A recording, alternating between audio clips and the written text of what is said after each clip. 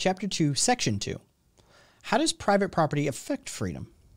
The right libertarian does not address or even acknowledge that the absolute right of private property may lead to extensive control by property owners over those who use but do not own property, such as workers and tenants. Thus, a free market capitalist system leads to a very selective and class-based protection of rights and freedoms. For example, under capitalism, the freedom of employers inevitably conflicts with the freedom of employees. When stockholders or their managers exercise their freedom of enterprise to decide how their company will operate, they violate their employees' right to decide how their laboring capacities will be utilized. In other words, under capitalism, the property rights of employers will conflict with and restrict the human rights of employees to manage themselves. Capitalism allows the right of self-management only to the few, not to all. Or alternatively, capitalism does not recognize certain rights as universal, which anarchism would. This can be seen from Austrian economist W. Duncan Reike's defense of wage labor. While referring to intra-firm labor markets as hierarchies, Reike, in his best ex cathedra tone, states that there's nothing authoritarian, dictatorial, or exploitative in the relationship. Employees order employers to pay them amounts specified in the hiring contract, just as much as employers order employees to abide by the terms of the contract. Markets, Entrepreneurs and Liberty, page 136, 137, if you want the citation. Given that the terms of contract involve the worker agreeing to obey the employer's orders and that they will be fired if they do not, it's pretty clear that the ordering that goes on in the intra-firm labor market is decidedly one way. Bosses have the power. Workers are paid to obey. And this then at least begs the question, if the employment contract creates a free worker, why must they abandon their liberty during work hours? Reike actually recognizes that this lack of freedom in a roundabout way.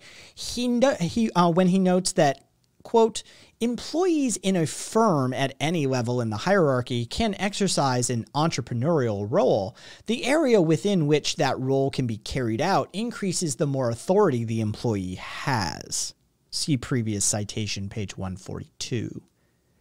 Which means workers are subject to control from above, which restricts the activities they are allowed to do, and so they are not free to act, make decisions, participate in the plans of the organization, create the future, and so forth within those working hours.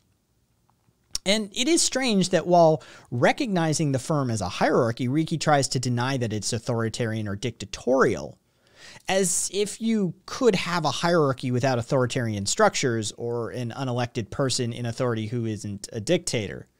His confusion is shared by Austrian guru Ludwig von Mises, actually, I believe is the correct pronunciation on that, sorry, who asserts that the entrepreneur and capitalist are not irresponsible autocrats because they are unconditionally subject to the sovereignty of the consumer, while on the very next page, admitting that there is managerial hierarchy which contains the average subordinate employee. See Human Action, page 809 and page 810 for this citation. It does not enter his mind that the capitalist may be subject to some consumer control while being an autocrat to their subordinated employees.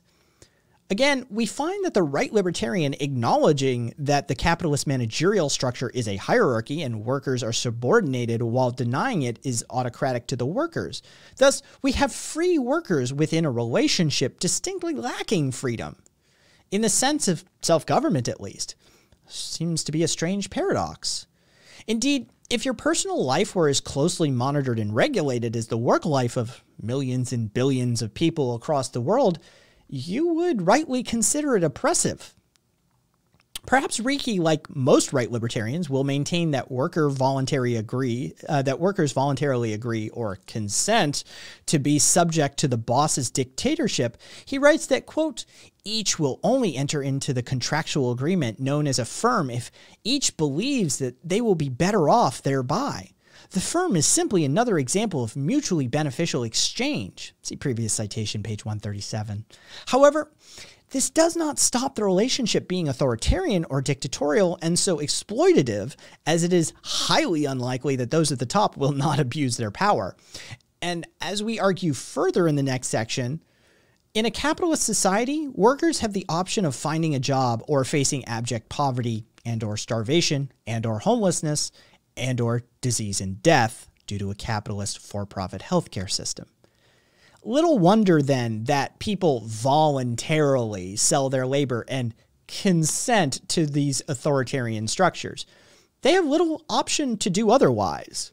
So within the labor markets, workers can and do seek out the best working conditions possible, but that does not mean that the final contract agreed is freely accepted and not due to the force of circumstances, that both parties have equal bargaining power when drawing up the contract, or that the freedom of both parties is ensured.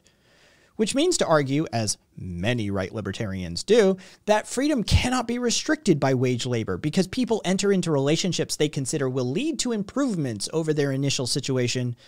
Totally misses the point. As the initial situation is not considered relevant, their argument fails. After all, agreeing to work in a sweatshop 14 hours a day is an improvement over starving to death, but it does not mean that those who so agree are free when working there or actually want to be there. They are not, and it's the circumstances created and enforced by the law that have ensured that they consent to such a regimen. Given the chance, they would desire to change that regime, but cannot, as this would violate their boss's property rights and they would be repressed for trying. So the right-wing libertarian right is interested only in a narrow concept of freedom rather than in freedom or liberty as such. This can be seen in an argument of Ayn Rand, a so-called leading ideologue of libertarian capitalism or objectivism, that freedom in a political context means freedom from government coercion. It does not mean freedom from the landlord or freedom from the employer or freedom from the laws of nature which do not provide men with automatic prosperity. It means freedom from the coercive power of the state and nothing else. Capitalism, the Unknown Ideal, page 192. By arguing in this way, right libertarians ignore the vast number of authoritarian social relationships that exist in capitalist society, and as Rand does, imply that these social relationships are like the laws of nature. However, if one looks at the world without prejudice, but with an eye to maximizing freedom, the major coercive institution is seen not to be not the state, but capitalist social relationships at present. The right libertarian, then, far from being a defender of freedom, is in fact a keen defender of certain forms of authority and domination. As Kropotkin noted, quote, "The modern individualism initiated by Herbert Spencer is like the critical theory of Proudhon, a powerful indictment against the dangers and wrongs of government, but its practical solution of the social problem is miserable, so miserable as to lead us to inquire if the talk of no force be merely an excuse for supporting landlord and capitalist domination." Act for yourselves, page 98. To defend the freedom of property owners is to defend authority and privilege. In other words, statism. So, in considering the concept of liberty as freedom from, it's clear that by defending private property as opposed to possession, the so-called anarcho-capitalist is defending the power and authority of property owners to govern those who use their property. And also, we must note, defending all the petty tyrannies that make the work lives of so many people frustrating, stressful, and unrewarding. However, anarchism by definition is in favor of organizations and social relationships which are non-hierarchical, hierarchical, and non-authoritarian. Otherwise, some people are more free than others. Failing to attack these hierarchies leads to massive contradiction. For example, since a British army is a volunteer one, it's an anarchist organization.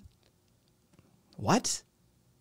In other words, full capitalist property rights do not protect freedom. In fact, they actively deny it. But this lack of freedom is only inevitable if we accept capitalist private property rights. If we reject them, we can try and create a world based on freedom in all aspects of life rather than just a